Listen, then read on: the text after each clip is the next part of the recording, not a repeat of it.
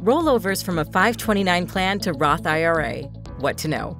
As of January 1st, 2024, you can now roll over funds from a 529 plan to a Roth IRA without tax or penalties, thanks to the Secure Act 2.0. This change helps families who are concerned about or have leftover 529 funds.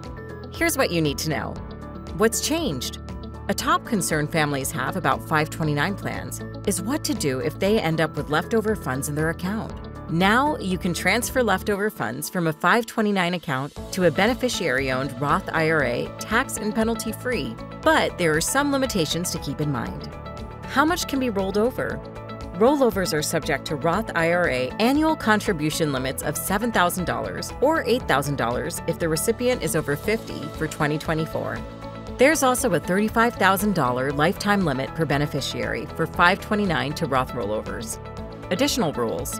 The 529 account must be at least 15 years old, and contributions made in the last 5 years cannot be rolled over.